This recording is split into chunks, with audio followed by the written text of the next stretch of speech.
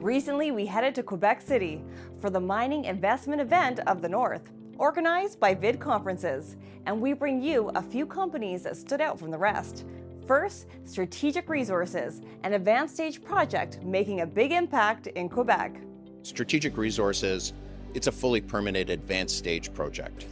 It's high purity iron, vanadium, and titanium, backed by the Quebec government, backed by Orion Mine Finance and the Lumina Group out of Vancouver.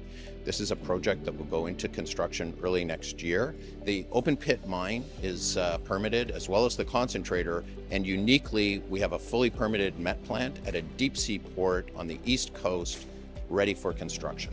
We have significant expansion opportunities at Strategic Resources once we're up and running with our high purity iron and vanadium project.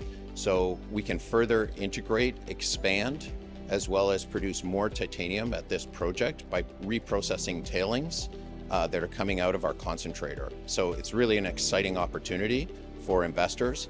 We're currently trading at about $120 million market cap. We only went public at the end of March, and so investors aren't really aware of this company yet, but Strategic Resources is making an impact in Quebec.